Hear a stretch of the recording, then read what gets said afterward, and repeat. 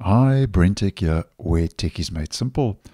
So I've recently let you know about the new widgets or cards on the homepage of Mozilla Firefox that Mozilla is testing out in the nightly version and early preview version of the browser. The first that rolled out was the task list, and the second was the focus sessions. And I'll leave the previous video I posted on this link down below and in the end screen. And this is part of the, if we head into our settings, Firefox Labs. So it's still an experimental feature, lists and timer on Firefox Home. And when I posted on these two new widgets for the homepage previously, I did suggest that it would be nice if Mozilla gave us an option in the future to be able to turn these on and off independently on the homepage. And just to let you know that Mozilla has done just that.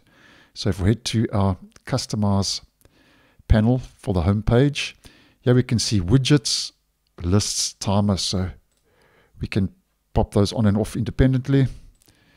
And I like it when we get choice. So at least now we will have the choice to be able to turn those on and off depending on our own preferences. And I think this makes sense because all the other homepage features are also in this panel. So you've got your shortcuts you can turn off. You've got your recommended stories you can turn off. So a nice couple of options that Mozilla is starting to make available for that homepage.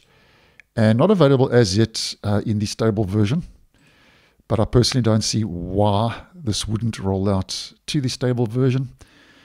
So just making you guys aware regarding these two small little changes if you are using the browser, which I actually think is a nice move. So thanks for watching, and I'll see you in the next one.